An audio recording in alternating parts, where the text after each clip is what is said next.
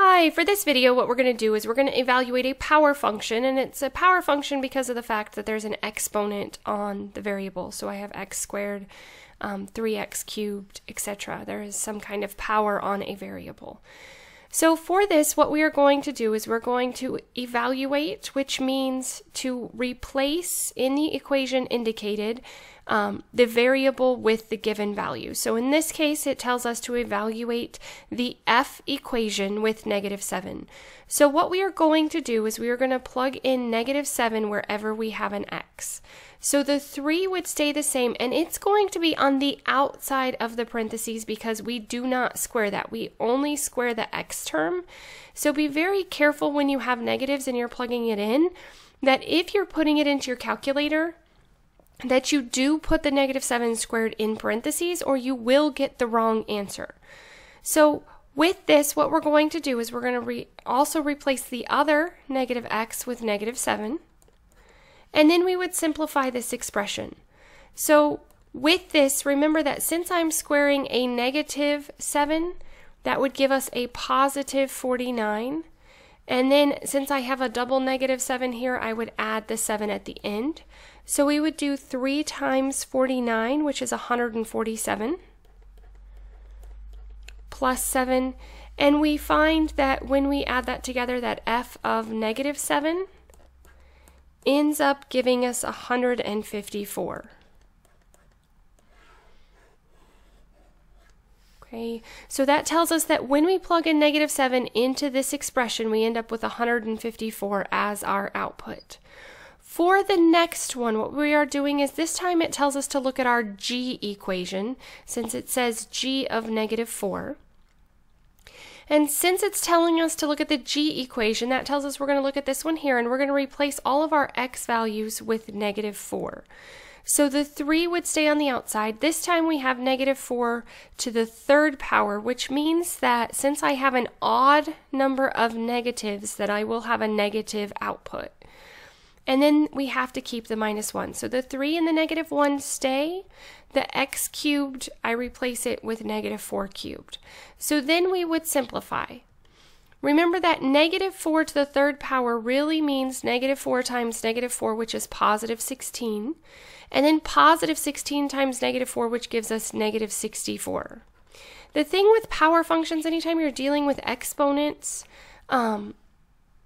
they end up getting large very quickly, so you will get a lot larger outputs with these particular types of expressions or functions rather than a linear function. Unless you have a really large slope, it does not increase nearly as quickly.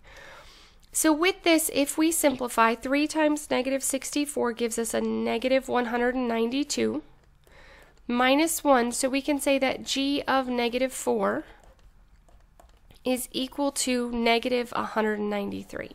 So when I replace my x variable in this equation with -4, my output is -193. For the last one, I want to replace our x with another expression. In this case, we're going to replace it with a linear expression. So if you recall, our f equation is 3x squared minus x. So if you recall, I just rewrote this so that you can see what I'm doing more easily. So the 3x squared minus x, I just rewrote. So what we're going to do is we're going to replace this x here and this x, whatever x's I have, with the expression x minus 2. So I really have 3x minus 2 squared minus x minus 2. Make sure that anytime that you are replacing your variable with an expression, that you do put it in parentheses, because everything on the outside has to apply to that.